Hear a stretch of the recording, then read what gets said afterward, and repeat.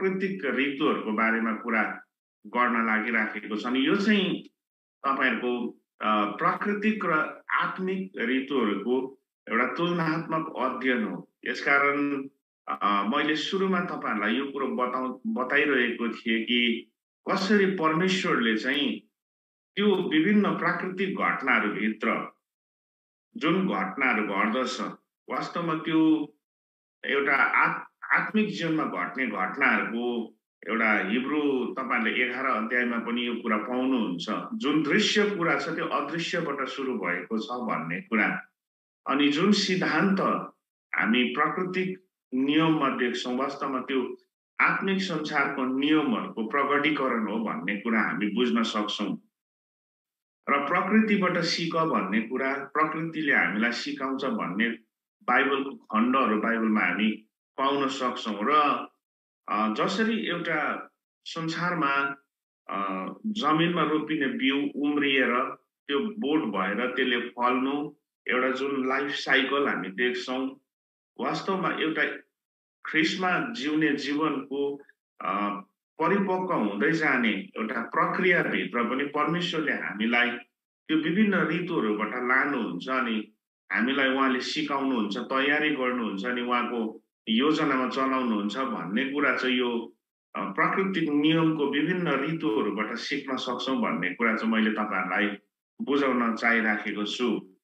र आजको प्राय मैले वचनहरूलाई एउटै स्क्रिनमा ल्याएको छु। हिजो अलिकति समयको अभावले एक एकवटा स्लाइडमा तयार गर्न सकिन, त्यो कारणले गर्दाखेरि प्राय हामी सबै वचनलाई एउटै स्लाइडमा हेर्नेछौं।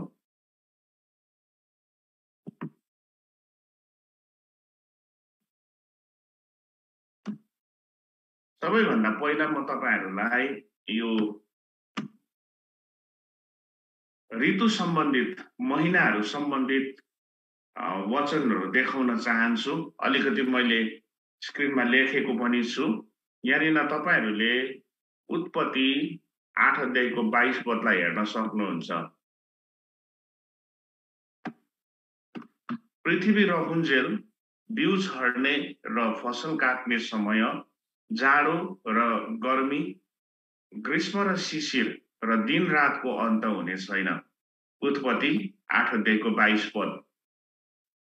यहाँ तपाईहरुले के कुरा देख्नुहुन्छ भन्दाखेरि बिउ छर्ने र फसल काट्ने समय, जाडो र गर्मी, ग्रीष्म र शिशिर अनि दिन र रात। पृथ्वीको सबै ऋतुहरू, मौसमहरू, महिनाहरू यी कुराहरू भित्र रहेको छ। अनि बाइबलको नि जति पनि घटनाहरू छ, जसरी खेती गर्ने सम्बन्धित कुराहरू है, पानी पर्ने कुराहरू, खनजोत गर्ने कुराहरू, बिउ छर्ने कुरा, फसल कटनी गर्ने कुरा, किन चाहिँ उत्पत्तिदेखि प्रकाशित वाक्यसम्ममा खेतीपाती सम्बन्धित कुराहरू, कटनी सम्बन्धित कुराहरू अनि जलवायु सम्बन्धित कुराहरू पनि लेखिएको छ भनेदेखिलाई यसले हाम्रो जीवनको आत्मिक गतिविधिको कुराहरूलाई देखाउन चाहनु भएको छ। अनि मैले जब इजरायलको जलवायु सम्बन्धित कुराहरूलाई अध्ययन गर्दै थिएँ, मलाई साह्रै चासो लागेको अनि मैले साह्रै चासो लिएर अध्ययन गरेको विषयहरूमध्ये एउटा यो हो। तपाईहरुलाई के उत्साह दिन चाहन्छु भनेदेखिलाई नि तपाईहरुले पनि इजरायलको जलवायु सम्बन्धित कुराहरूलाई अध्ययन गर्नुहोस्। बाइबलको थुप्रै वचनहरू बुझ्न धेरै सजिलो हुन्छ, किनभने थुप्रै वचनहरू चाहिँ त्यहाँको जलवायु, त्यहाँको जीवनशैली, त्यहाँको कल्चरसँग सम्बन्धित छ। र हामी अर्को परिवेशमा, अर्को संस्कृतिमा, अर्को जलवायुमा हुर्किएका मानिसहरूलाई वचन यसकारण पनि बुझ्न कठिन हुन्छ किनभने त्यो इजरायलको जलवायु, इजरायलको ऋतुहरू, इजरायलको समय र त्यहाँको संस्कृतिसँग सम्बन्धित छ। र मैले जब यो कुराहरूलाई अध्ययन गर्दै थिएँ, साह्रै मलाई यो विषयले चाहिँ आशिषित तुल्याएको छ र त्यसबाट सिकेका केही आंशिक कुराहरू म आज तपाईहरुको बीचमा राखिरहेको छु। त इजरायलको जलवायुलाई हेर्यो भने भनेदेखिलाई हुन त हामीले तपाईहरुलाई थाहै छ सिजनको बारेमा हेर्यौं भनेदेखिलाई नेपालीमा पनि तपाईहरुले 6 वटा ऋतुहरू भेटाउनुहुन्छ है तर बाइबल भित्रको घटनाहरू भित्र अनि यो उत्पत्ति 8 को 22 लाई हेरेर यसको आधारमा हामीले इजरायलको जलवायुको कुरालाई हेर्यौं भनेदेखिलाई मुख्य रूपमा त्यहाँ 4 वटा सिजनहरू हुन्छ अनि इजरायल देशमा हुने 4 वटा प्राकृतिक ऋतुहरू अथवा सिजनहरू चाहिँ के छ भन्दा चाहिँ शीत ऋतु वसन्त ऋतु ग्रीष्म ऋतु अनि शरद ऋतु अनि नेपालीमा चाहिँ तपाईहरुले हेमन्त ऋतु पनि पाउनुहुन्छ अर्को वर्षा ऋतु पनि पाउनुहुन्छ मैले नेपाली ऋतुहरुको मात्र कुरा गरे है तर इजरायलको ऋतु भित्र चाहिँ तपाईहरुले शीत ऋतु भित्र हेर्नु भयो भनेदेखिलाई चाहिँ यहाँ चाहिँ शीत ऋतु भित्रै तपाईहरुले वर्षा ऋतुलाई पनि भेटाउनुहुन्छ यसको वचन पनि छ तपाईहरुलाई म देखाउन चाहन्छु अनि मुनिपट्टिको लाइन तपाईहरुलाई म पढेर सुनाउन चाहन्छु मानिसहरूले अनुभव गरेका यी 4 वटा प्राकृतिक ऋतुहरू ती आत्मिक ऋतुहरूको एउटा तस्बिर हो जो मैले अघि पनि भन्दै थिए हाम्रो क्रिश्चियन जीवन र सेवकाईमा परिपक्वता ल्याउनको निम्ति प्रभुले हामीलाई यी आत्मिक ऋतुहरू द्वारा भएर हिँडाउनुहुन्छ भन्ने कुरा र हाम्रो जीवनमा पनि जुन जुन घटनाहरू घट्दै गरेको हुन्छ नि वास्तवमा नि हाम्रो जीवनको सिजनहरू ऋतुहरू अनि दाउदको ऋतुको बारेमा चाहिँ मैले आज किन कुरा गर्न चाहिराखेको थिएँ भनेदेखिलाई दाउदको जीवनमा 3 वटा ऋतुहरू छ एउटा तयारीको ऋतु छ एउटा खारिने ऋतु छ अनि एउटा महिमाको ऋतु छ अनि त्यो ऋतुहरूबाट भएर जाँदै गर्दा दाउदको जीवनमा परमेश्वरको अचम्मको योजना पूरा भएको छ केवल ऊ राजा हुने कुरामा मात्रै परमेश्वरको उद्देश्य थिएन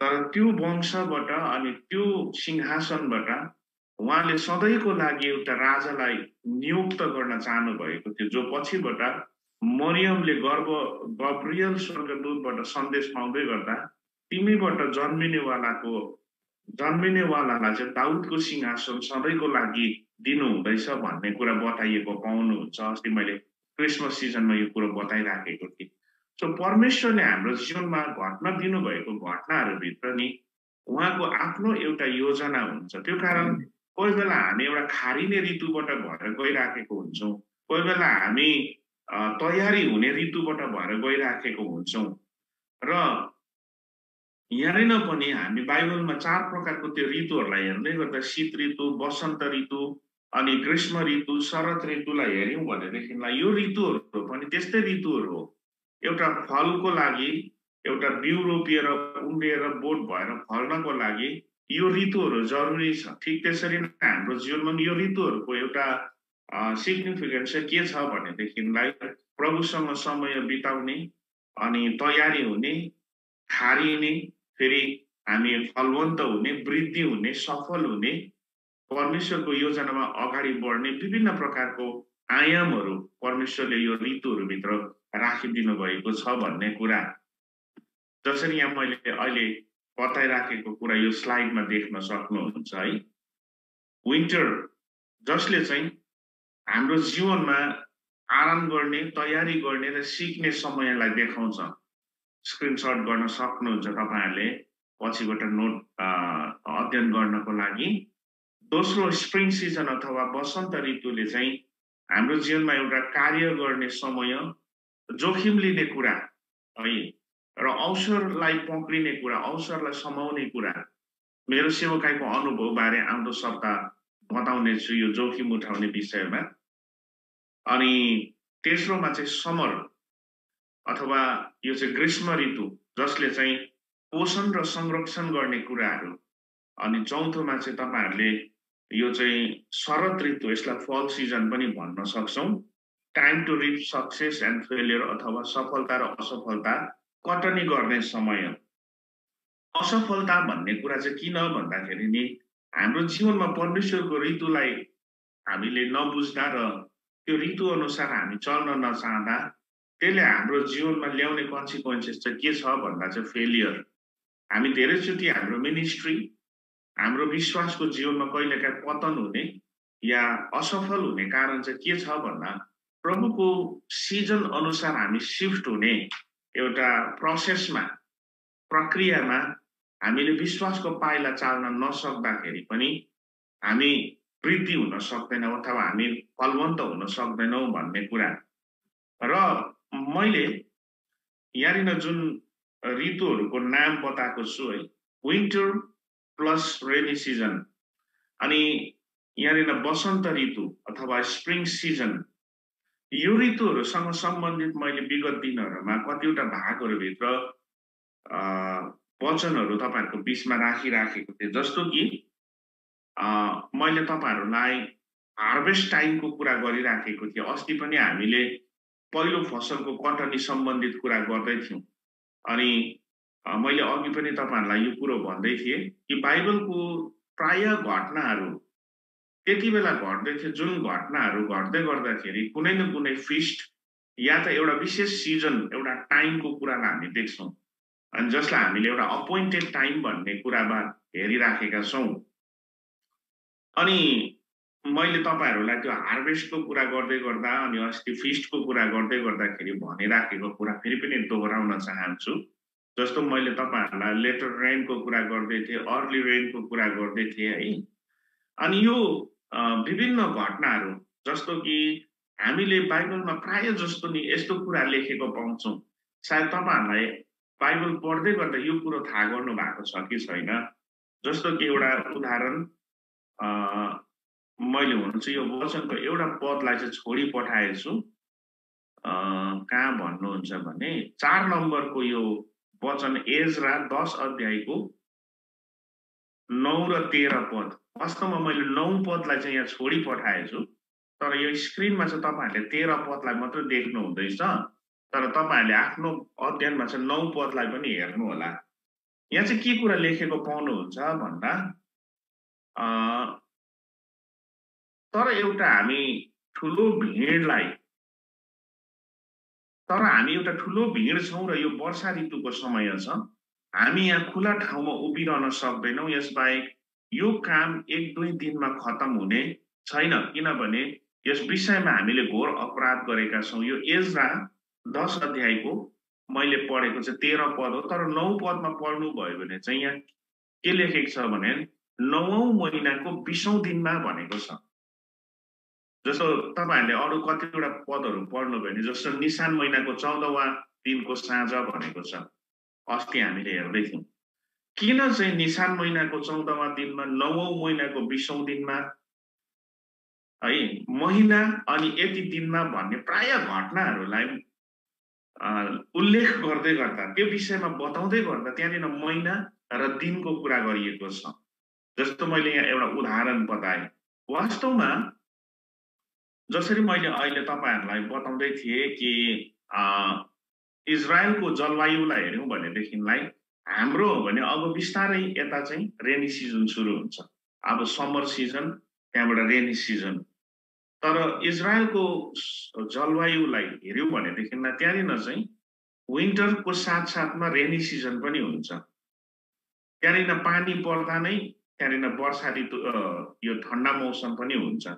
अनि 9औं महिनाको बारेमा हामीले हेर्नु भनेदेखि यहाँ तपाईहरुले स्क्रिनमा हिब्रू क्यालेन्डरको 12 वटा नामहरू भेटाउनुहुन्छ, जसमध्ये 9औं महिनाको नामलाई हेर्नु भने यहाँनिर किस्लेव भन्ने नाम छ। अनि यो कहिले पर्छ अंग्रेजी क्यालेन्डर अनुसार हो भनेदेखिलाई चाहिँ नोभेम्बर डिसेम्बर। जसरी निसान महिना अस्ति मार्च र अप्रिलको बीचमा परेको थियो है, अलिकति डेट अंग्रेजी क्यालेन्डरमा चाहिँ यताउता हुन्छ, तर जहिले पनि निसान महिना जो वर्षको पहिलो महिना चाहिँ अप्रिल महिना मार्च 15 र अप्रिल 15 को बीचमा पर्छ। र त्यो हिसाब लाउँदै गयौं भनेदेखिलाई जसरी 7औं महिना तिश्री जो चाहिँ फिस्ट अफ ट्रम्पेट अथवा तुरैको चाडको समय अथवा यहुदी नयाँ वर्षको समय 7औं महिनालाई हेर्यौं भने यो जहिले पनि सेप्टेम्बर अक्टोबरको समयमा पर्छ भने 9औं महिना चाहिँ नोभेम्बर डिसेम्बरको बीचमा परेको हुन्छ।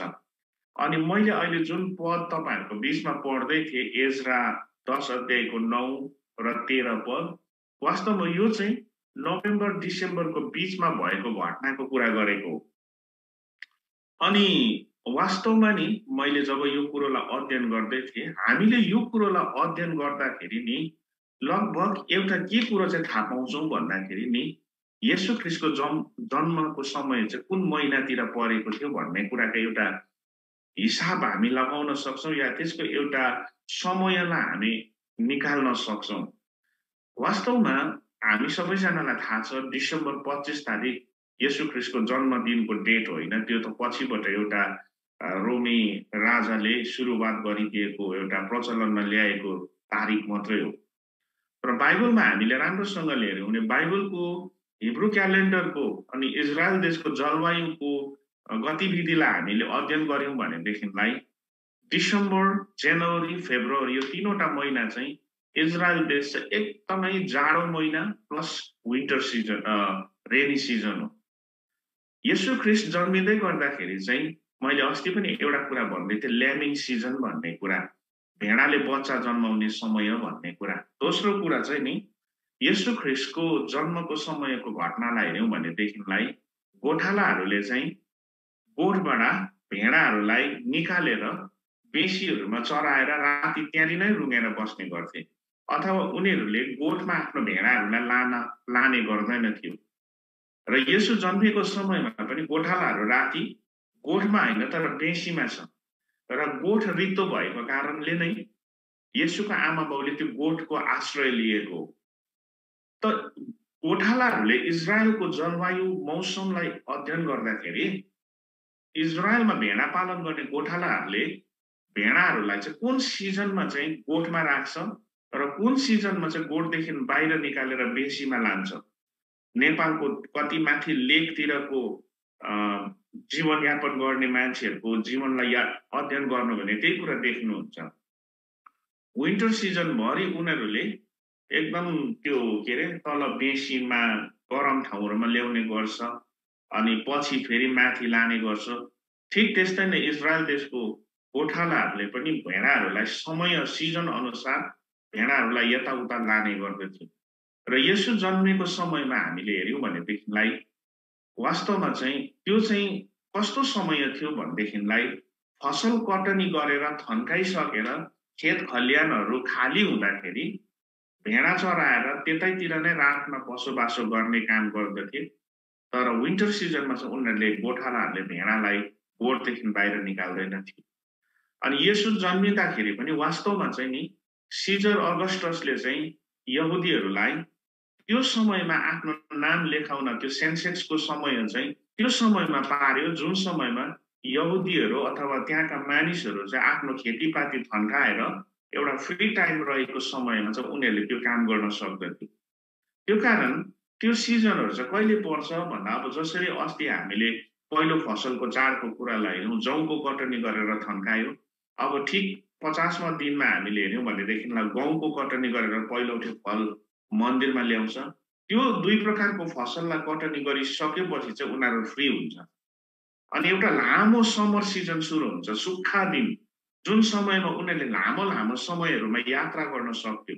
त्यो कारण त्यही समयलाई हेरेर सिजर अगस्टसले पनि उनीहरूलाई चाहिँ त्यो नाम लेखाउन आफ्नो आफ्नो गाउँहरूमा पठाएको कुराहरू हामी देख्छौँ।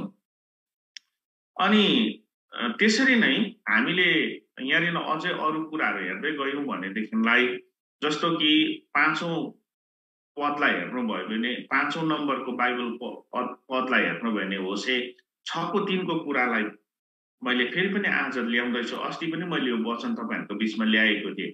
आऊ हामी परमप्रभुलाई मानौँ, हामी उहाँलाई मान्नको निम्ति प्रयत्न गरिरहौँ। विशेष चाहिँ उहाँ हामी कहाँ वर्षाको झरी जमिनलाई भिजाउने आखिरी वर्षा झैं आउनुहुन्छ, अथवा यहाँ चाहिँ लेटर रेनको कुरा गरेको छ। तर तपाईहरुले इंग्लिशमा हेर्नुभयो भने यसलाई चाहिँ एउटा चाहिँ तपाईहरुले के पाउनुहुन्छ भन्दा स्प्रिङ रेन भन्ने पाउनुहुन्छ।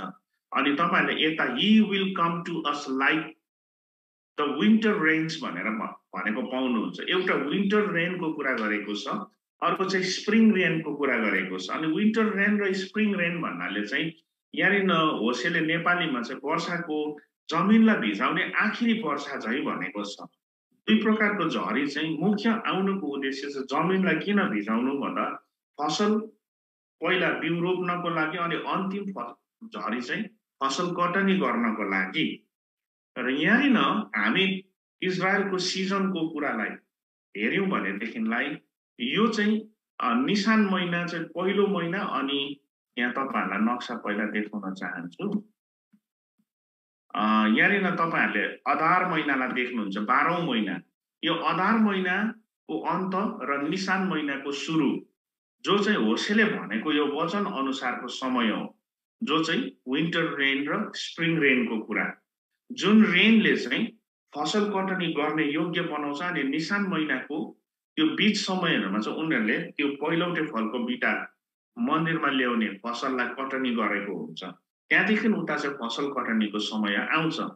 अनि हिउँदोको बारेमा, विन्टर सिजनको बारेमा तपाईहरुले यूहन्ना 10 अध्यायको 22-23 मा पनि पाउनुहुन्छ। त्यहाँनिर हिउँदोको समयको कुराहरु गरेको पाउनुहुन्छ। अनि यी विभिन्न पदहरुलाई हामीले हेर्दै गर्दाखेरि चाहिँ के कुरा देख्छौं भनेदेखिलाई यो विभिन्न ऋतुहरु, विभिन्न महिनाहरुभित्र जुन घटनाहरु घटिराखेको थियो त्यो सम्बन्धित कुराहरुलाई बाइबलमा भेट्टाउनुहुन्छ। र विशेष चाहिँ मैले तपाईहरुलाई बताउन चाहिराखेको कुरा के हो भनेदेखिलाई नि यो विभिन्न घटनाहरुभित्र इजरायलको जलवायु कस्तो थियो, ऋतु कस्तो थियो, मौसम कस्तो थियो भन्ने कुरा एउटा इन्ट्रेस्टिङ वचन मैले हिजो मात्र पढिराखेको थियो। त्यो चाहिँ कुन भनेदेखिलाई दोस्रो राजा 4 अध्यायको 18, 19, 20 पद। सुनेमी स्त्रीको छोरा उसको बाउसँग चाहिँ खेतमा काम गर्न गएको हुन्छ। अचानक त्यो नानीले टाउको दुख्यो भनेर क्या त्यो नानीको मृत्यु भएको छ। अनि वास्तवमा त्यो जलवायु सम्बन्धित वचनहरुलाई अध्ययन गर्दै गर्दा त्यो भित्रको एउटा सत्यता चाहिँ के रहेछ भन्दा चाहिँ इजरायलको जलवायुमा दिउँसोको गर्मी यस्तो हुन्छ। तपाईहरुले उत्पत्ति 37 अध्यायमा याकुबले भनेको कुरालाई पनि त्यहाँ पढ्न सक्नुहुन्छ। के लेखेको छ भने दिउँसोको गर्मीले र रातको तुषारोले मलाई छिड बनाएको थियो भनेर जब उसले आफ्नो मामा लाबानलाई 20 वर्षसम्म गोठालो गर्दाखेरि अनुभव गरेको कुरा भन्दै गर्दाखेरि दिउँसोको गर्मी र रातको तुषारो। इजरायलको प्राय जमिनहरु चाहिँ डेजर्ट हो। रातमा एकदमै ठण्डा हुने अनि दिउँसो एकदमै गर्मी हुने। अनि त्यस्तो ठाउँहरुमा प्राय मान्छे डिहाइड्रेसन हुने। अनि सुनेमी स्त्रीको छोरालाई पनि त्यही समस्या भएको थियो भन्ने कुराहरु बाइबल विद्वानहरुले बताएको छ। र त्यस्तो जलवायुभित्र उनीहरुले काम गर्दै गर्दाखेरि जुन कुराहरुलाई सामना गरिराखेको थियो, जुन प्रक्रियाबाट भएर उनीहरु गइरहेको थियो नि, त्यो चाहिँ हाम्रो आत्मिक जीवनको एउटा गतिविधि भन्ने कुरा। अन्तमा 5 मिनेटको समय रहेको छ। यो भित्र म दाउदको जीवनको यो तीनवटा कुराहरु बताएर सन्देशलाई अन्त गर्न चाहन्छु। किनभने आगामी अन्तिम भागमा मैले अरु पनि केही कुराहरु बताउन परेको कारणले छिटो गरेर यसलाई म समेट्न चाहन्छु। तपाईहरु धेरैजनाले दाउदको जीवनलाई थुप्रैचोटि अध्ययन गर्नुभएको कारणले गर्दा बेसी डिटेल्स म भन्न चाहदिन। तर तपाईहरुले दाउदको जीवनलाई राम्रोसँगले अध्ययन गर्नुभयो भने नि दाउदको जीवन चाहिँ यो तीनवटा ऋतुबाट भएर गएको छ भन्ने कुरा। दाउदको जीवन समय अवधिलाई 3 भागमा राखेर हामी हेर्न सक्छौं। एउटा चाहिँ 1 नम्बर गोठालाको रूपमा, यो चाहिँ एउटा तयारीको समय थियो। अनि दोस्रो चाहिँ भगवाको रूपमा एउटा यो चाहिँ खारिने ऋतु थियो भन्ने कुरा। अनि तेस्रो चाहिँ राजाको रूपमा एउटा महिमाको समयमा थियो भन्ने कुरा।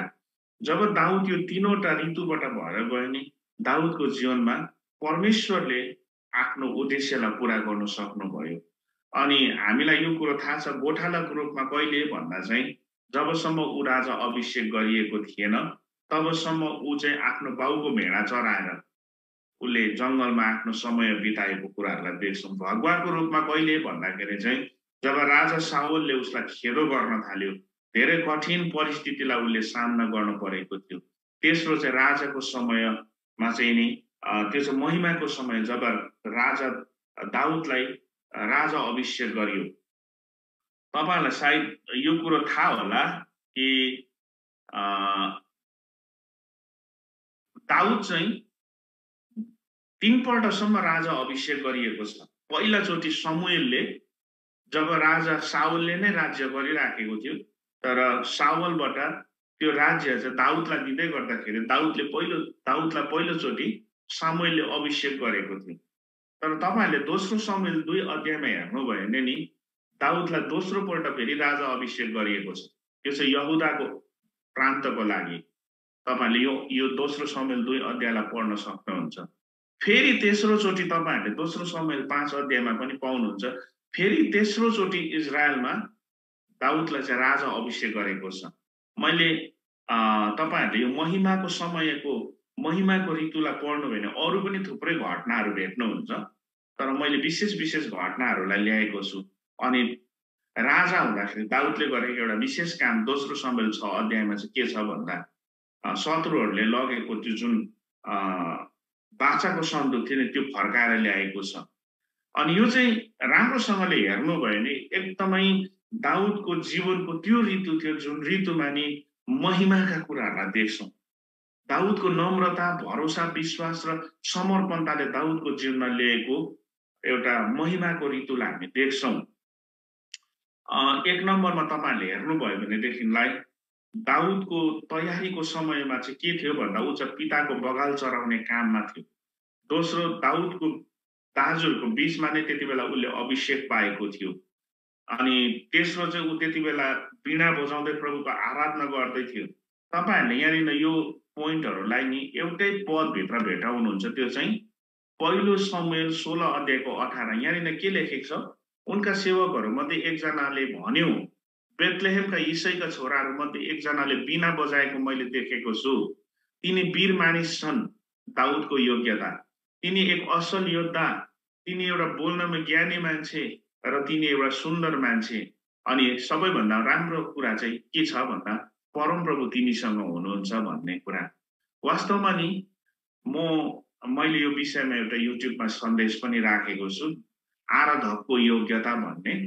यहाँनिर 6 वटा योग्यताको कुराहरूलाई देख्नुहुन्छ, जसमा नि एउटा साह्रै मजाको कुरा चाहिँ यहाँ के देख्नुहुन्छ भन्दा परमप्रभु तिमीसँग हुनुहुन्छ। एउटा आराधकले सिक्न पर्ने आराधकको जीवनको योग्यताको कुराहरू यहाँ गरेको छ। तिनको वीणा बजाइएको कुराहरूको चर्चा मान्छेहरूको बीचमा भएको थियो। दाउद एउटा वीणा वादक भनेर चिनिएको थियो। तिनी वीर मान्छे हो भन्ने कुरा मान्छेहरूलाई थाहा थियो। तिनी एउटा असल योद्धा हो भन्ने कुरा मानिसहरूलाई थाहा थियो। तिनी बोल्नुमा ज्ञानी मान्छे थियो भन्ने कुरा मानिसहरूलाई थाहा थियो। अनि तिनी सुन्दर छ भन्ने कुरा, अनि सबैभन्दा राम्रो कुरा परमप्रभु तिनीसँग हुनुहुन्छ भन्ने कुरा। यो चाहिँ दाउद परमेश्वरको हृदय अनुसारको मान्छे हुनुको कारण चाहिँ योहरू थियो। दाउदलाई परमेश्वरले आफ्नो योजनामा त्यो सिंहासनमा बसाउनुको कारणहरू चाहिँ योहरू थियो। अनि खारिने समयको कुरालाई हेर्नुभयो भने 2 नम्बरको पदलाई हेर्नुहोस्। पहिलो शमूएल 22 अध्यायको 1-2 पद। दाउद गादबाट भागेर अदुल्लामको ओढारमा आए। जब तिनी दाजुहरू र तिनका सबै परिवारले यो कुरा सुने, तब तिनीहरू तिनी कहाँ आए। यहाँनिर 3 प्रकारको मान्छेहरूको कुरा गरेको छ। कष्टमा परेको, ऋणमा परेको र असन्तुष्ट भएका प्राय 400 जना मानिसहरू तिनी कहाँ जम्मा भए र तिनीहरूको अगुवा भए भनेको छ। सिचुएसनलाई याद गर्नुभयो भने दाउद भागिराखेको छ। सारा फौज लगाएर एउटा मान्छेलाई सावलले खेदिराखेको छ। एउटा राजाले सारा फौज लगाएर एउटा मान्छेलाई भ्याकुरा खेदाई भनेको छ नि वचनमा है। त्यो खेदाईमा पर्दै गर्दाखेरि दाउद यो पहाडबाट अर्को पहाड, यो ओडारबाट अर्को ओडार लुक्दै भाग्दै गर्दाखेरि पनि नि दाउदले आफ्नो लिडरशिप छोडेको छैन। उसको कलिङ, उसको गिफ्ट र उसको लिडरशिपलाई उसले त्यो परिस्थितिभित्र पनि चलाइराखेको हामी देख्छौँ। मिनिस्ट्री गर्ने, लिडरशिप गर्ने मान्छेहरूले सिक्न पर्ने कुरा, कहिलेकाहीँ हाम्रो जीवनमा हाम्रो परिस्थितिलाई हल्लाउने परीक्षाहरू आउँछ, भाग्ने सङ्घर्षको जीवन आउँछ। के गर्ने? दाउद पनि भगौडे थियो, खारिने समयमा थियो, शत्रुले खेदिरहेको अवस्थामा थियो, तर पनि दाउदले नि त्यो लिडरशिप गरेको छ। नि अचम्मको कुरा चाहिँ के छ भने दाउदसँग अख्तियार छैन, सिंहासन छैन, केही पनि धन सम्पत्ति छैन, घर छैन, जङ्गलको ओडारमा बसिराखेको छ, तरै पनि 500 जना मान्छेहरू चाहिँ नि दाउदको नेतृत्वमा आए भनेको छ। एउटा असल अगुवा चाहिँ नि ओहदामा छैन भने पनि, परिस्थिति जस्तै छ भने, जङ्गलमा बस्दैछ भने पनि नि मान्छेहरूले नि उसको नेतृत्वलाई स्वीकार गर्न सक्छ। एउटा अगुवाले आफ्नो नेतृत्वमा चाहिँ नि त्यो प्रकारको लिडरशिपलाई बनाउन सक्नुपर्छ भन्ने कुरा हामी यहाँ देख्न सक्छौँ। यहाँ बताउने थुप्रै कुराहरू छ, तर समय सकिएको कारणले मैले यसलाई अन्त्याइरहेको छु है।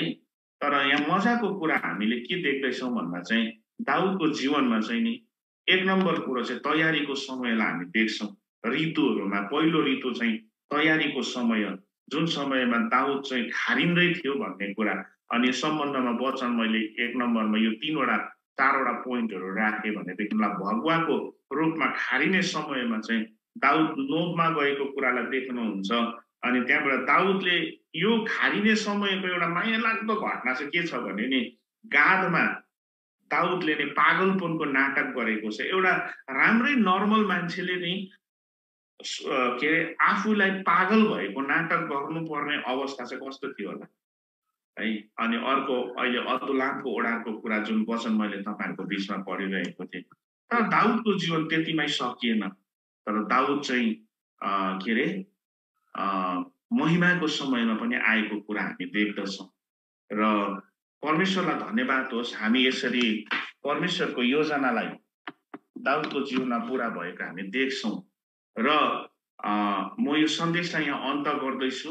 अनि म के भन्न चाहन्छु भनेदेखिलाई यो विषयहरूलाई तपाईँहरू आफैले पनि अध्ययन गर्नुहोस्। मैले भनेको कुराभन्दा अझै धेरै कुराहरू तपाईँहरूले यो घटनाहरूभित्र बुझ्न सक्नुहुन्छ। परमेश्वरले तपाईँहरू सबैजनालाई आजको सन्देशबाट धेरै धेरै आशीष दिएका हुन्।